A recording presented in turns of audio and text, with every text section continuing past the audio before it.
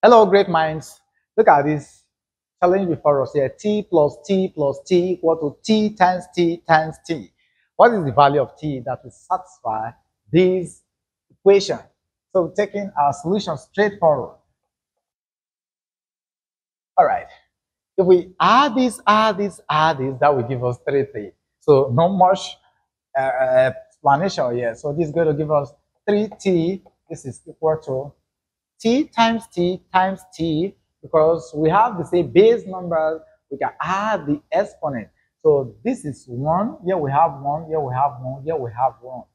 So we can add all of them together, because there is a law which says that if you have your a to the power of m times your a to the power of your n times your a to the power of your p, then this is same thing as your a here together all raised to your m plus your n plus your p. You see that? Good. So if we have it in this format, what does that mean? Then we're going to have here t raised to the power of 1 plus 1 plus 1. Yeah, right? So it's going to give us our t to the power of 3. Easy.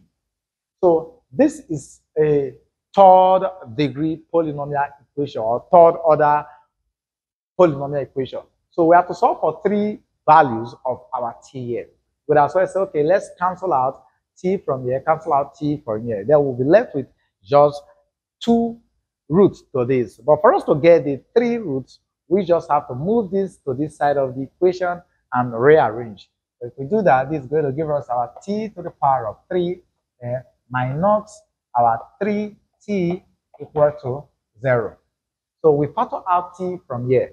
So this will give us t bracket. If we use t to divide this, we're left with t to the power of our 2, then minus, we use t to divide this, we're left with 3. Close bracket, this is equal to 0. So we apply the rule. We say that when you have your a times your b equal to 0, this means that your a is equal to 0 or b is equal to 0. So applying that rule, this is going to give us our t is equal to 0. So this is our t1. This is the first value of t that will satisfy this equation. Then we take our case 2. So in our case 2, what do we have? Our case 2 says that our t to the power of 2 minus 3 is equal to 0. This is pretty easy.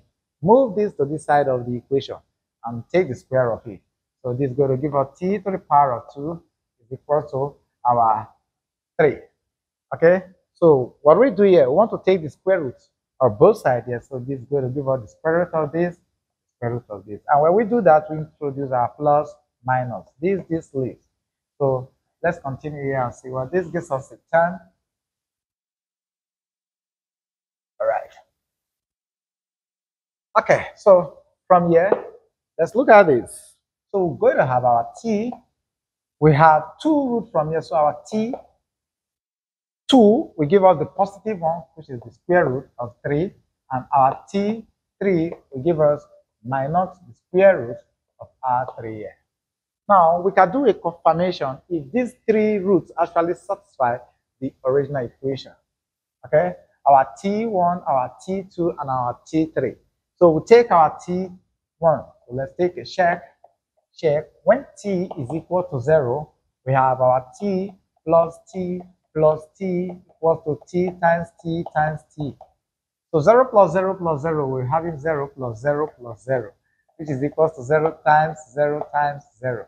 So we have here 0 equal to what? 0. So this shows that this very one satisfies the original equation. Now let's take a look at the second and the third root. So when t, here we have when t is equal to the square root of 3. So our equation again, so we're going to have here we're going to have here the square root of 3 plus the square root of 3 plus the square root of 3, which is equal to the square root of 3 times the square root of 3 times the square root of 3. So this and this are the same, this and this are the same. So we can add all of that together. This is going to give us 3 root 3, which is equal to Root 3 times root 3 will give us 3, because that will give us root 9. And root 9 is 3. So we have 1 left here, so that will give us 3 times root 3. So I have here 3 here times root 3. So this shows that the second root also satisfies the equation. So when our t is equals to minus root 3, let's just check out for that. So this is going to give us minus root 3 plus bracket minus root 3 plus bracket minus root 3 equal to our minus root 3 close bracket minus root 3 close bracket minus root 3. All right. So let's continue on this side and see what this gives us in turn. Now, minus plus times minus will give us minus. So we're going to end up having our minus root 3 minus root 3 minus root 3, which is equal to, on this other side, minus times minus will give us plus, times another minus will give us minus. So we're going to have minus into our root 3 times root 3 times root 3. Right? That's why it's still visible. Let's go on. So here we have minus root 3 minus root 3 minus root 3 will give us minus 3 root 3, which is equal to, then let's put in our minus sign here.